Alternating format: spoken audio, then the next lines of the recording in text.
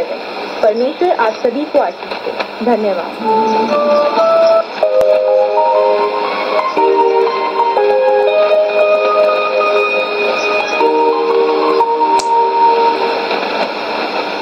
Thanks for listening to TWR. These programs can be heard every Monday through Friday at 1535 Coordinated Universal Time, broadcasting on 7550 kilohertz at 41 meter band. Thank you, and God bless. Musician David Crowder is amazed at how God can use his music to change people's lives. Hi, I'm Steve Douglas, and Crowder recalls a performance at a secular venue where he was able to encourage one of the workers there. Right, I'm talking to this particular dude who was a part of their security.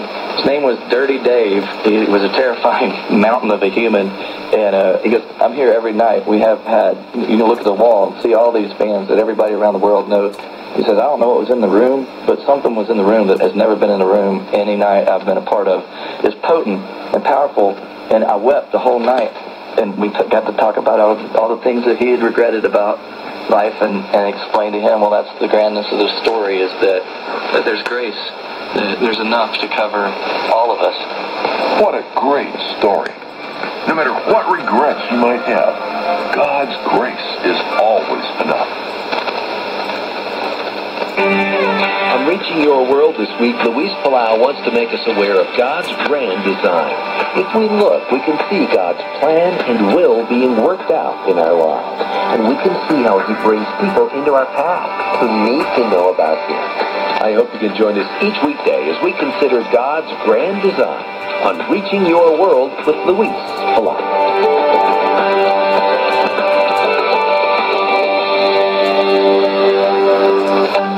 Communication and listening can change the world for God. Welcome to Reaching Your World. This is Luis Palau. Part of God's grand design of helping the least of these in Christ's name requires connecting to other people. This is something humans are getting less and less good at. The internet and social media are great for many things.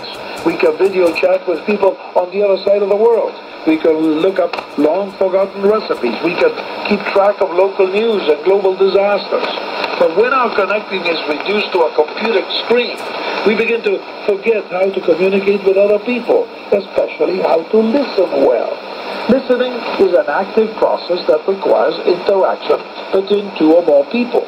It requires focus and intention, asking clarifying questions and paying attention to body language and tone of voice. These are all important when we connect with people, especially those who need hope and God's love.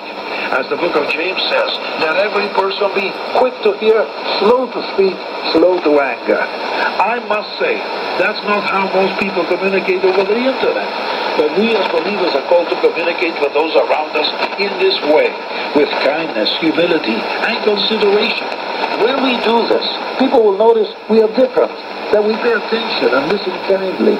Good communication can draw people to Jesus Christ if we only look up and start actively listening to those around us.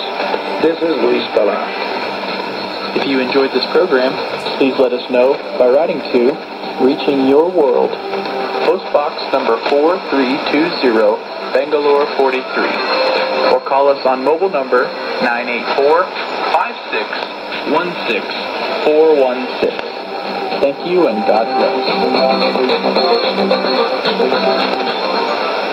Thanks for listening to TWR. These programs can be heard every Monday to Friday at 1535 Coordinated Universal Time, broadcasting on 7550 kilohertz at 41 meter band. Thank you and God bless.